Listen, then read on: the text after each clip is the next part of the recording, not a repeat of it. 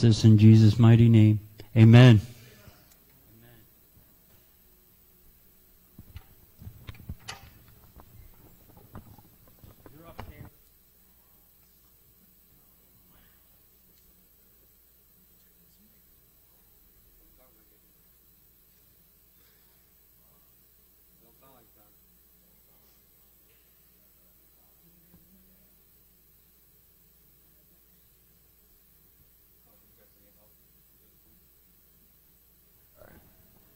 All right. Now we got to turn that one down. Testing 1 2 1 2. That's better. A little more. All right. Yeah, that's good. You guys can hear me? All right. Well, I'm back again this week. And last week we talked about being grateful in the hard times and how we can lose this grateful spirit because we get overwhelmed by our circumstances, and that life genuinely is hard at times, and we can still have grateful hearts even in those trying circumstances when we turn our eyes back to what God's doing in our lives, right? By looking at all the reasons we can be grateful instead of all of the reasons we feel are holding us back in life. And one of the reasons I'm grateful, like I said last week, is, again, for you guys and everything that God's doing out there in Franklin Grove, mostly just being around God's people. It's just been the biggest thing the past few months to keep me going, just to hear everything that God is doing in everybody's lives out there, knowing that, I'm on the right track. And I honestly, I don't know where I would be without that. And it seriously brings me so much joy whenever I get to be around you guys or sit down and have a conversation with someone, go visit somebody at their house out there. And I can truly say that when I'm having an encounter with one of you guys, I'm experiencing God's love. And I can know that I have true brothers and sisters in the Lord. Right? And that's gotten me and so many others that I know through some very hard times in their lives, through their walks with the Lord, and it's helped them know that God has still loved them, and by them expressing that through their lives continually, no matter what. And today that's what I really want to get into, is how big of an impact we really make on each other, to help us realize that we really need each other. Because Jesus never called us to be lone wolves. He never told us to go out and do this by ourselves. And when we isolate ourselves from God's people or from what we feel like God's doing in our lives, is when we're most vulnerable for attack. And it doesn't even mean that we have to be physically alone, but we can be up here. We can be alone. We can feel alone, right? He wants us to feel alone in our circumstances. Like, make us feel like we're the only ones dealing with issues, right? Make us feel like no one can relate to what we have going on, and maybe you are going through a certain set of circumstances that maybe nobody else is going through. But it doesn't mean that you're alone in that. And when we get this mindset, it causes us to separate ourselves from the church. Again, maybe you're not physically separated, but you're not present. You get what I'm saying? You're showing up and you're doing the things you got to do, and up here you're just not there all the way. No, the devil starts playing in our minds, and he makes us believe lies, or makes us feel like and think in our hearts and our minds that we have to take this on by ourselves. And this is why being a part of a church is so critical, and where us being the hands and feet of Jesus in the church really comes into play, where we have an opportunity to love people that need it, right? And today I just kind of been thinking of a few things that I've really seen and I've experienced that I know God's used in my life to equip us for that. To help each other stay on the path that God's called us to be on, to keep us accountable and present in each other's lives. And the biggest thing that we forget is, we might not have everything in common. I mean, especially here at this church, there's so many different people from so many different walks of life and so many different backgrounds, and we were raised differently. Man, but we have one bond that can't be broken by anything, and that's Jesus. And we forget that a lot of times, 1 Corinthians 12:13 says, some of us are Jews, some of us are Gentiles, some are slaves, and some are free, but we have all been baptized into one body, by one Spirit, and we all share the same Spirit.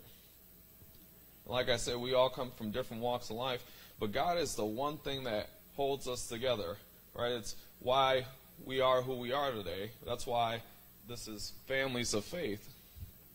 This is why we have so many different people from so many different walks of life that come here, because there's one bond that can't be broken.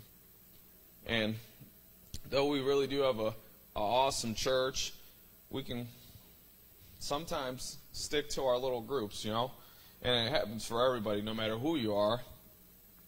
And we kind of put up these walls or these kind of excuses to not get closer together, right? Or not meet new people, or allow God to use you to work in somebody else's life, right? We start telling ourselves, do we really have that much in common? Did you grow up in that area? Did we go to the same high school? Have you lived around Joliet? Or, could I even see myself hanging out with you? Kind of look like a square, and man, I'm a pretty cool dude, right? I mean, that's what we think. Why would I even want to be around that person? And we might not say these things out loud, but, it shows in our lives sometimes. And again, but all these things that we feel like we need to have connections, they fade away anyway, right? Your sports team, where you work at, what kind of job you got, how you were raised, your race, or if you're poor, if you're rich, all these things, man, at the end of the day, don't weigh a hill of beans when it comes to Jesus, because the experience that we have together when we come to serve God, it surpasses all of that. I mean, I can't tell you how many times God's brought so many different people in my life, and how many different experiences I've got to share with so many different people. And when I look at it, I look at guys like Jack McMillan or like Mike Cradaville or Andy, and, I have these brothers, and I'm 24 years old, man, and I shouldn't be hanging out with these guys that are 30, 40 years older than me. I mean, they can be my father, my grandfather, right? And it's like, how do I have any other connection other than what God is doing in our lives? And we have one common goal that brings us together every single time, right? And whenever we're around each other, this should be happening when we're around each other. We should be talking about not just about the sports or the weather or the things that, we're trying to do this weekend, but about what God's doing in our lives. How about that? How He's moving in our families, in our churches, and in our homes. Letting people know all the big and exciting things that God's doing in our lives, because those are really the things that create those deep bonds that don't break. Those are the things that really hold us together. And, Pastor Joe is a big guy in my life, and probably got a million things that I've been mad at him for. And at the end of the day, the one thing I can't ever take away from him, and that always brings me back, is that I know he's always faithful to serving God. No matter what it is that we've had go on between us, I know where his heart's at. I know that whenever he says something to me, he's genuine. Because he's always looking out for, what does God want to do in my life, right? I've never sat down and had a conversation about, this, that, and the other with Pastor Joe. And if I did, it always gets turned around to, this is why we need the Lord back in our country. This is why we need the Lord back in our lives, right? And anybody who's here can attest to that kind of thing. And why shouldn't that be the same in our lives? Why can't we come into church or in our jobs or in the Bible studies and leave feeling empowered because even though maybe nothing crazy has happened in our lives, we got to sit down with some brothers and sisters and hear how God's moving in our lives, and now we're just ready to go out the next day and say, man, if God's doing that in your life, and he's doing this in your family, and he's changing your kids, and man, he's using you in your workplace, why can't he do the same thing with me? Why can't we be reminded of who we are when we sit down and have conversations with each other? Right? That we don't just live to work 9 to 5s. Proverbs 15:23 says this, everyone enjoys a fitting reply. It is wonderful to say the right thing at the right time. I mean, when's the last time you had one of those conversations where you really just felt like God was speaking to you through somebody? Where you felt like everything that was being said, whether you're in Bible study or in church, or where you're just maybe you're just having coffee with someone, and you're thinking to yourself, man, I couldn't have had a better word at a better time, right? I mean, isn't that supposed to happen when we come together? We motivate each other to live for Jesus? That we pile and come together and share the things that God's doing in our lives and piece them together to see how we can come together and do the Lord's will, right? Hebrews 10, verses 24 to 25 says, let us think of ways to motivate one another to acts of love and good works. And let us not neglect our meeting together as some people do, but encourage one another, especially now that the day of his return is drawing near. I mean, doesn't that just hit the mark right there? Isn't that why we're told to meet together? So we can motivate one another? Because when we don't, when we neglect that, when we say, you know what, I can put off Bible study this week, I'm just not really feeling that great, and I've had this going on and that going on, so I don't know if I'm going to go do this at the church this week, or I don't know if I want to go around this person this week, and it's like, you couldn't have put yourself in a worse spot. I mean, there's so many people that say they don't need church to have a relationship with God, and you know what? That's true to a certain extent. Man, Jesus died for you and everybody else. And where you're at with him is up to you. And you can still be blood bought and not show up every Sunday and not show up on Saturday nights and Wednesday nights. But can I tell you, you're not going to have the thriving relationship you want. Why? Because it's not about the building, and it's not about the things that we do in the building, but it's about what are we doing with each other? How are we building each other up while we're here? What kind of connections are we making while we're here, right? Who's a part of your life when you come here? Who is God tying you to when you come here? Who's that person that you call up on the phone and talk to for an hour or two when you're going through it? Who's that kid that's looking at you every single day as a mentor in their life, right? And you don't even know it. Who's that person that's looking at a distance that's saying, man, I know this person's going through it, or man, I know this guy's been so faithful for so many years, and whether they know it or not, it's been motivating me to come back every single week. To ask you questions that challenge you and grow you. Because when you're walking by yourself, it's real easy to just take the easy path. I mean, how do you expect to hear from God when you're walking on your own? Not that God doesn't speak to us individually, but I know that when God speaks to me and then I get around his people, he confirms everything he says. And if not, he gives me a new word around his people, right? He gives me something new to look forward to when I'm around his people. And his people, when God speaks a word to me, he says, they hold me accountable to what God has told me to do. They help me move forward in what God's told me to do. Whether they're writing me a check or making me food or saying, how can we help you out with this or that? Or, brother, how can I be praying for you? Right?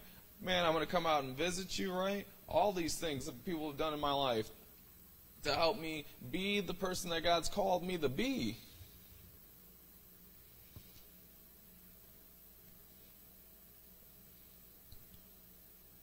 Maybe I'm just sitting there having this conversation and God speaks a word to me again and I just hear the exact same thing coming right back to my ears.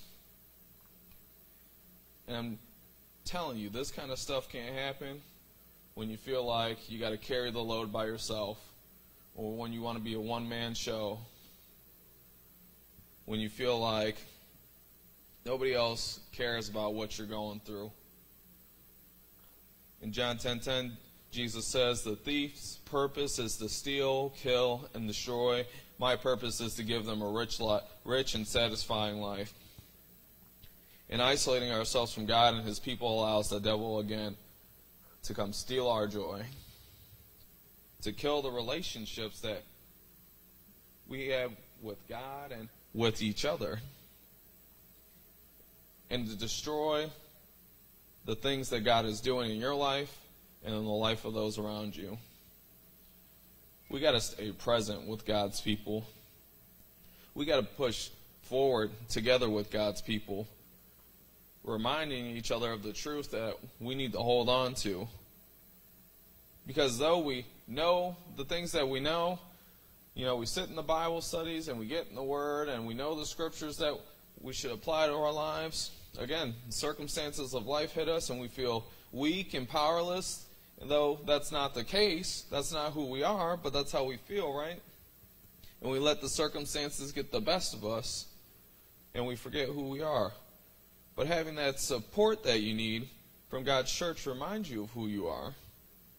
Ecclesiastes 4:12 says, a person standing alone can be attacked and defeated, but two can stand back to back and conquer. Three are even better, for a triple braided cord is not easily broken.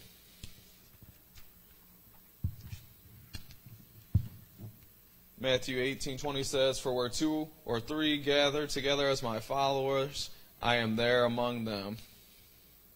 And there truly is power in numbers, and even more so in God's church. We are a powerful force when we come together to accomplish God's purpose. When we come together, God connects the dots in our lives. He puts pieces together that we never had. I remember this time I was at the food pantry working. It was when I first moved into the men's house, and there's been a lot of times where I was at the pantry and I'm just like, is God even doing something here? Or this and that, blah, blah, blah. And it had been like that for a few months, and we had been praying for this guy, and I know Dave and Pastor Joe and everybody else before me was praying for this guy for a long time, but I had started praying for him, and I was just like, God, I know this guy needs a relationship with you, and he needs to get rescued, blah, blah, blah. And I was praying for this guy, and I was inviting him to the church every time I saw him, telling him about what we got going on, right? And, he was nice enough to listen to me, and that was about it. And we had a brother there who came. He was coming to the pantry for like a month, and he was helping out. And the craziest thing happened. This guy was his cousin. And so, not too long after that, they obviously see each other. And not too long after that, this guy goes to the Morning Star Mission, and he gives his life to the Lord. And his mom starts coming to church here, and she gives her life to the Lord. And that was that, right? And the things that we try to accomplish, the things we were trying to be faithful with, we couldn't accomplish on our own. But it's when we had that one extra guy who honestly didn't even know what he wanted to do with the Lord at the time, right? He just seen what we were doing and was saying, man, I better check this out, right? I think Honestly, at first he's probably just there to get hours, for his kid coming to school here. And then he's experiencing God in a way that no one else could, right? And we got to experience that with him.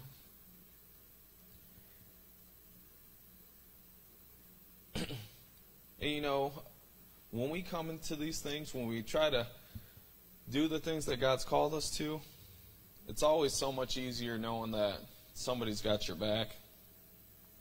It empowers you to have someone in your corner, knowing that we can have a backup when we need it.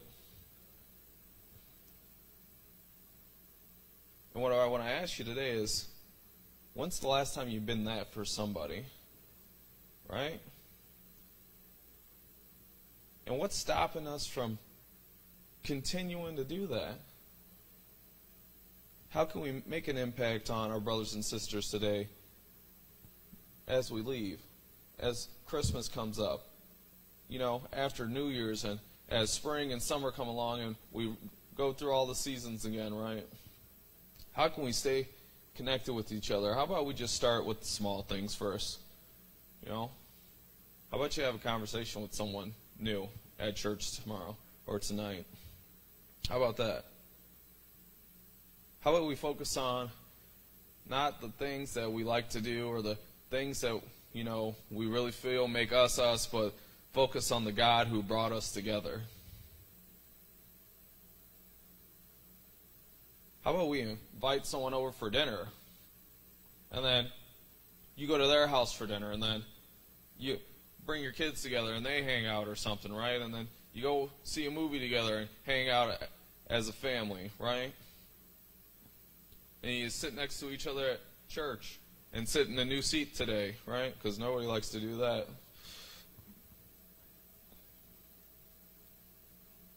How about you start asking each other, what's God doing in your life, and start playing off of that and seeing how you can come together and help each other out, right? How about we use our strengths to benefit others and cover our brothers' weaknesses when they need it? How about we really come together and show this world how much we love each other, and that they can have that same thing, allowing God's fullness to be seen completely in us, allowing true unity to be seen in our church. Because even in the mainstream church and Church of America, man, we're all divided over so many small, stupid things when it comes to the Bible that, honestly, some of them are important and a lot of them are just, what are we even talking about, really? And we wonder why our country is the way it is, because they don't see a people that stand together, but we're out in the streets, we're bickering and arguing about stuff that maybe just doesn't need to be talked about then and there, right? We feel like we're in competition with other churches instead of wondering how, we can be praying for them or support that other church. Not saying you attend two churches, you better stay here, but realizing that maybe God's doing something there that He's not doing here, and just being okay with that.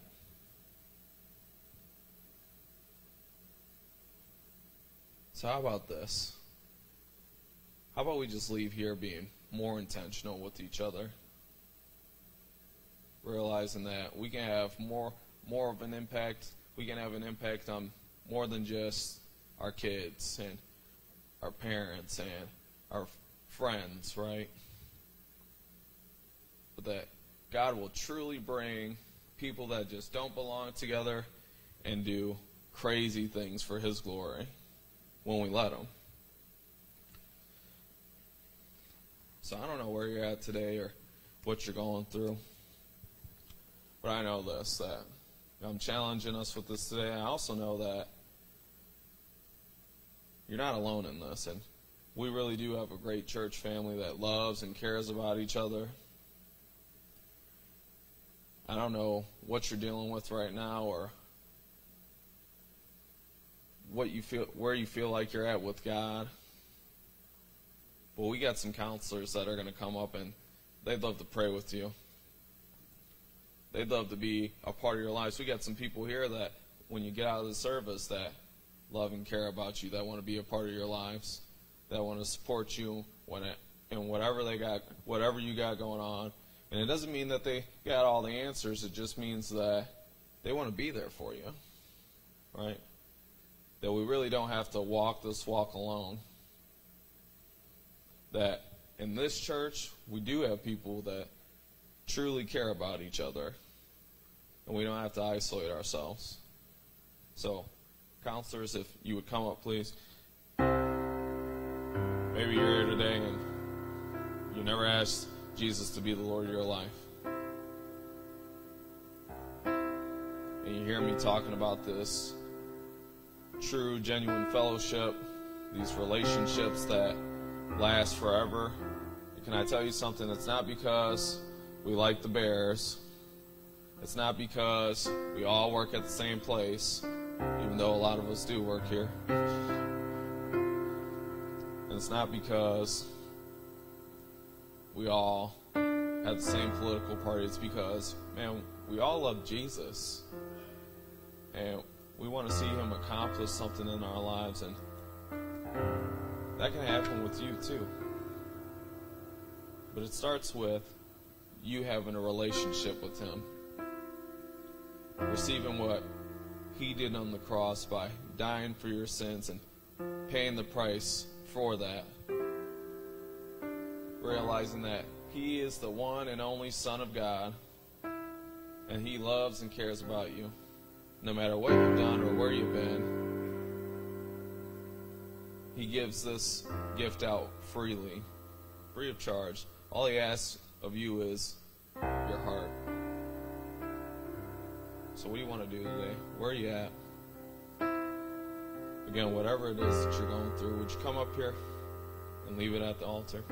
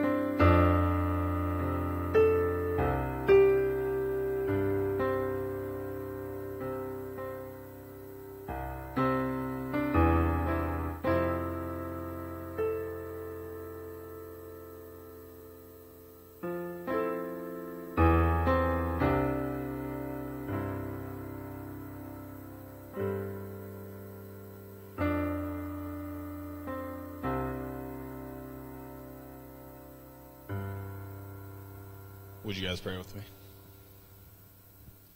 God, thank you for your faithfulness, and thank you that we get to be an expression of that faithfulness.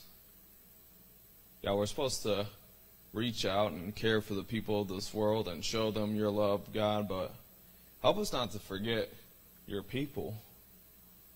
Your word says, do good unto all, especially those in the family of believers, God, and sometimes we forget just how important we are in each other's lives. We're so busy trying to serve you and do ministry and evangelize and reach out to people that we forget that we need each other.